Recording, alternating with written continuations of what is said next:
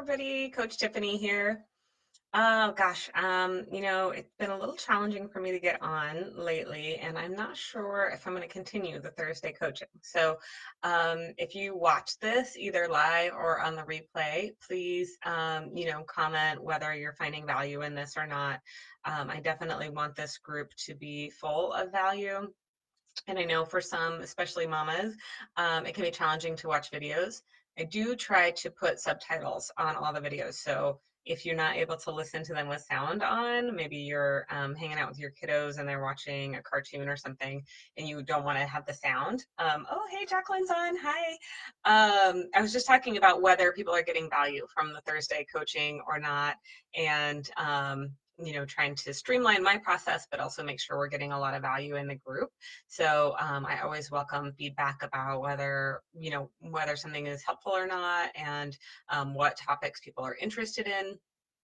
And if the videos are challenging for some to watch, I do try to put subtitles on, and that's what I was saying before, that I try to put subtitles on, and I'm not quite caught up right now, but if you go back to some of the other videos, they're all subtitled, so you can watch them quietly if you need to.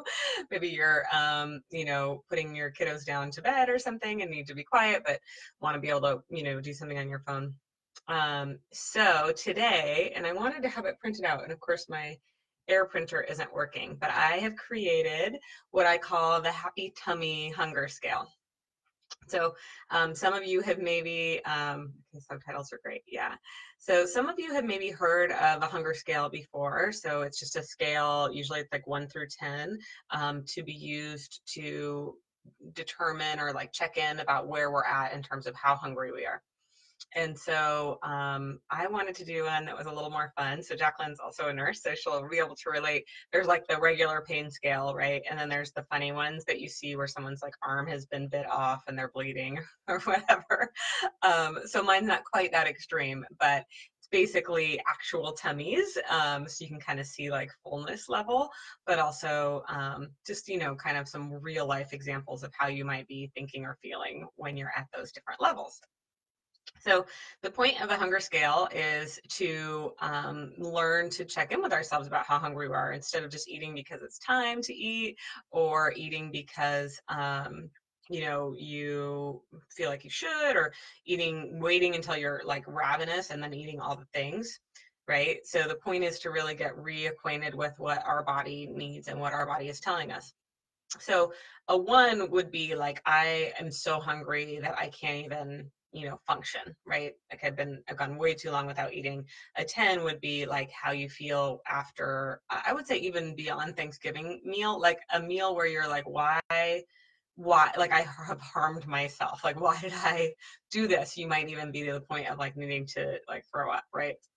So you'll see on there that one, they have actually been sick. So they have like stuff all over their face, and on the Happy Tummy Hunger Scale. So, outside of those extremes, where do most of us live?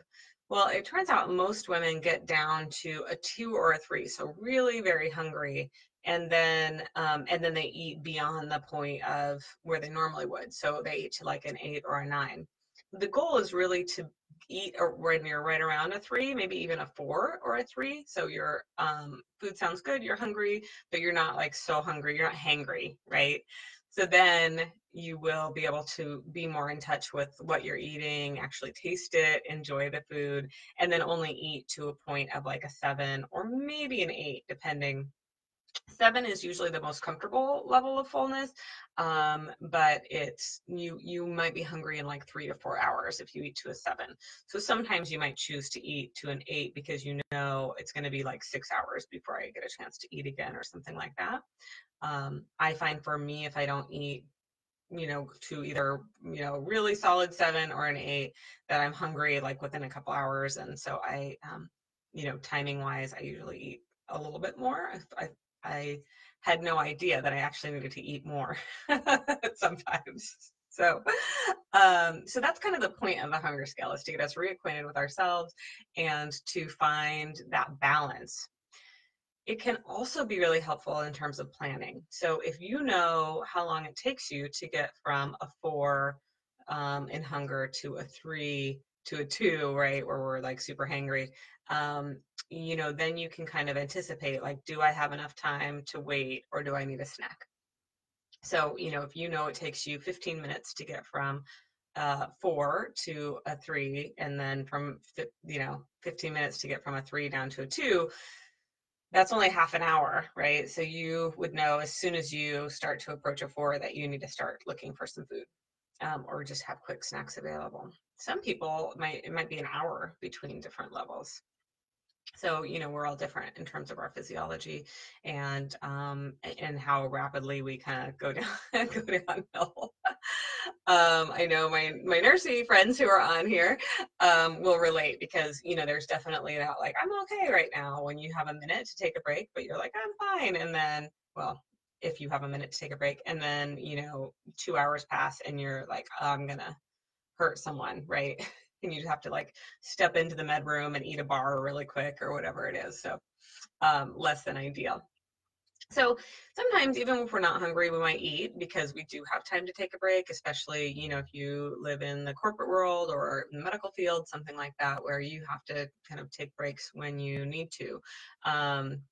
And just kind of anticipating those things and checking in with yourself about how long does it take me to move from one point to the next, and what are the things that are going to keep me more sustained, right? So if you know that you've got 5 hours between now and the next meal, you might want to make sure that you get extra fat or extra protein in, because those are going to make they're going to increase your satiety level, so how satisfied you are, how long you stay full.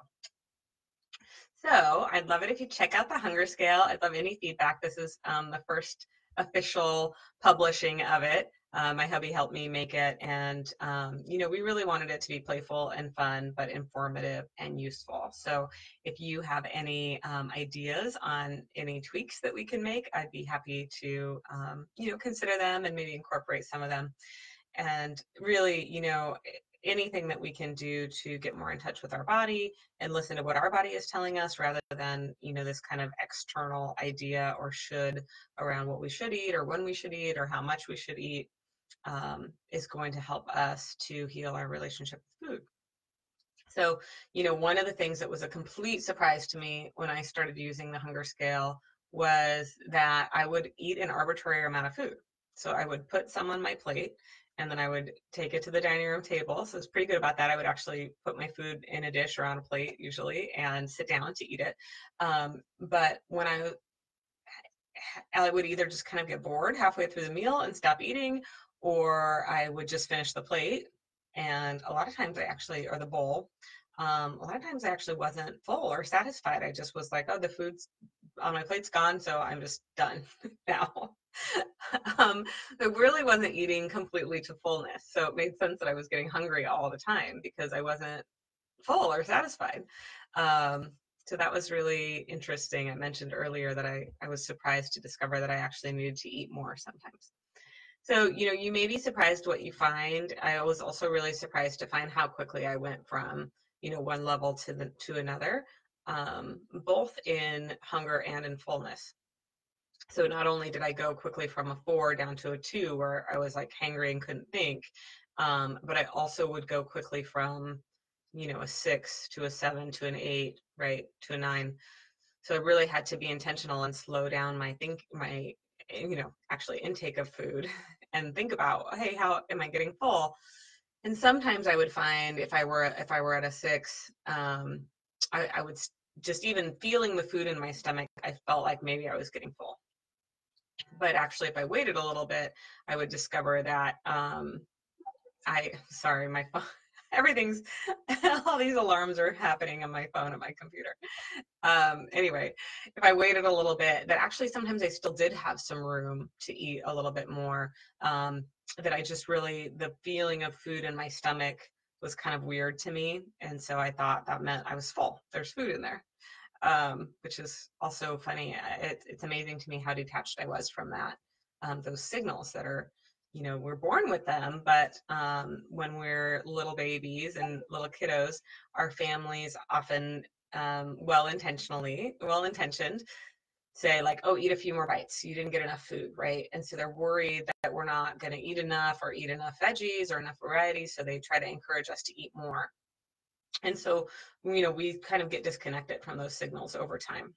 And then when we become adults, especially as women, we're kind of told like, oh, your hunger isn't that much of a priority, other things are a priority, right? So if you're hungry, you should just ignore that and push through until it's time to eat or until somebody doesn't need you or whatever it is, right? Especially if you're a mom, like people, there's kind of constant demands, and other people's hunger tends to take priority over our own. So, learning that first you should eat more, don't listen to how full you are, right? And then learning like you should eat less, or your hunger or your desire for food is a bad thing, it's inconvenient, or it's causing you to gain weight or whatever it is. So we kind of tend to have this like really strange relationship with our hunger, and it's just a normal biological process, right? There's a reason that our body gives us those signals. So if we can learn to honor them and listen to them in real time, then, when we get down to a 4 or a 3 and we eat, then we just eat until we're full. And it can be a lot less stressful and a lot less kind of adversarial. So, yeah, honoring those hunger signals. Not to mention, then we don't get hangry, right? Nobody wants to feel that way. So, and we also don't want to feel that like sick feeling of having overeaten. And when I am in touch with my hunger signals, I'm better about that. But there's times when I still, maybe I didn't eat well through the daytime. I didn't get enough food.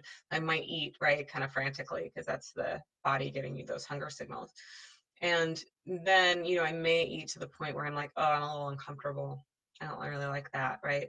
So at that point, it's important to remove judgment and just notice like what happened. Oh, well, I didn't eat enough today, or I went too long without eating, or maybe, you've had a lot of stress and so your cortisol's up and you might be kind of doing some self-soothing, or perhaps you're eating certain things that might be harder to tell how hungry or full you are, right?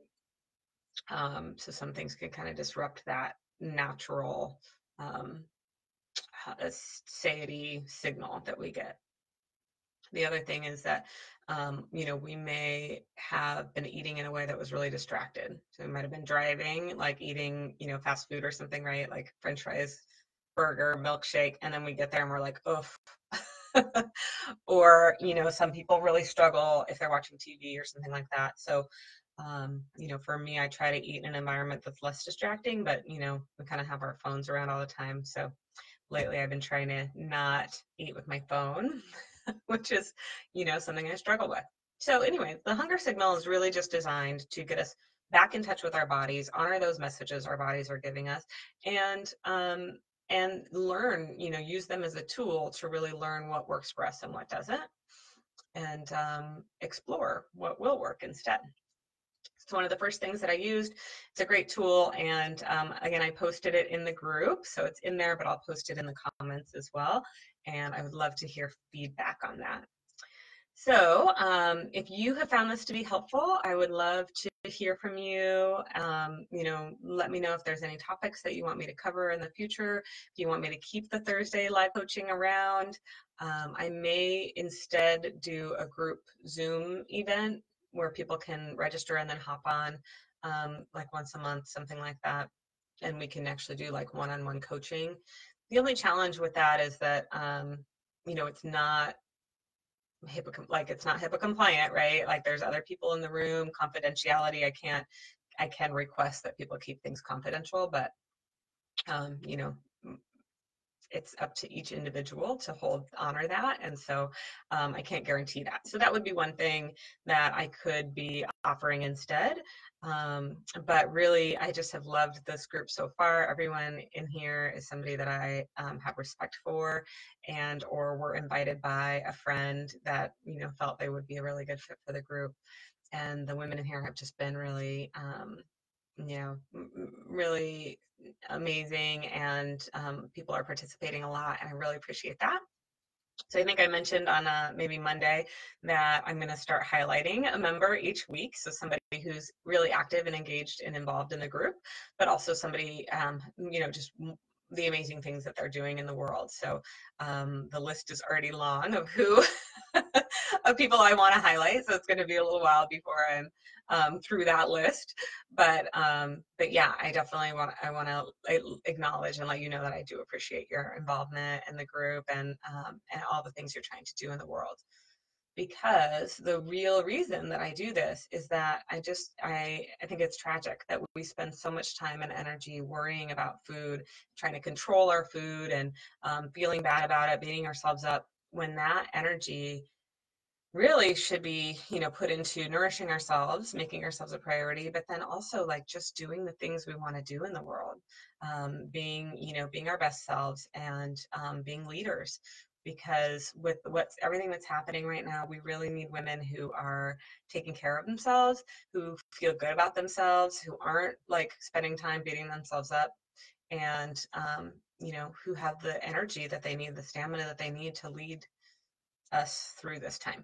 So that's my motivation, and I think you all are amazing. This group is just full of really incredible people. So thank you for being here.